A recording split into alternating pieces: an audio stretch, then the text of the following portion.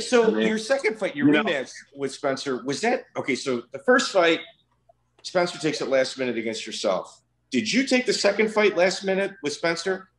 No, because they had it set up as the main event for that one. Okay. Yeah, it was on Spike TV Fight Night in Hollywood, Florida. Oh, nice. So yeah, it was a good time. It was, I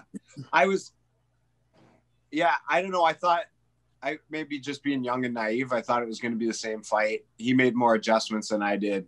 He came in, and Spencer Fisher, and that was Spencer in his prime, really. Like, I think that was still a little before my prime. I think Spencer was right kind of in the meat of his prime.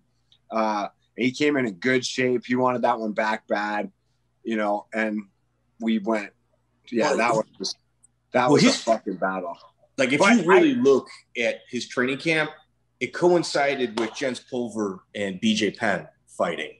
And Pulver and Fisher were, big time sparring partners. Yeah. So you knew he was coming in shape because he had a guy in the gym just constantly pushing him. Yeah. Yeah, he was, but the one thing I remember from that fight is coming back to the corner, and I was, going back in hindsight, and one thing about me is I could never tell if I was winning or losing during the fight, unless it was turning into a blowout. I was always like, did I win that round? But I remember coming back to the corner, and like Shawn's like, how do you feel? And I was like, I'm having a great fucking time. Like, that was one of those fights where we were eating punches, trading punches. And I just remember that being one of the most fun fights I ever had. Now, for the first one, you made $4,000. How much did you get for the second one? Well, shit. Sticks. He got up 2,000. No. Yeah. So I went up to 6. Yeah. Cause there were in between that one, I lost that fight to Kenny Florian. Then I went and fought another fight in TKO and to defend the title. And then I came back but yeah, I would have made 6 and 6, but that was one of the first fight of the night bonuses they gave away. Okay. Really? How much was that worth? 15 G's. Okay. So, because they start going up and up. I remember the first one I was around was like at 20,000. I was like, oh my God, what 20,000? But then they started really going up. Yeah.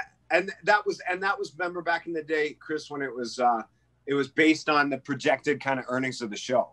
Yeah. Remember, it wasn't just 50 grand flat every time. It was like, if you were fighting on a Spike TV Fight Night, they were giving 50. You didn't get that stuff because like they're not going to make any money. I want to fight on the pay-per-views. You know what I mean? Yeah. Yeah. And like I'm sorry. One of the things that happens now though is that the fighters get real excited. I'm going for the bonus. I'm going to knock them out and stuff like that.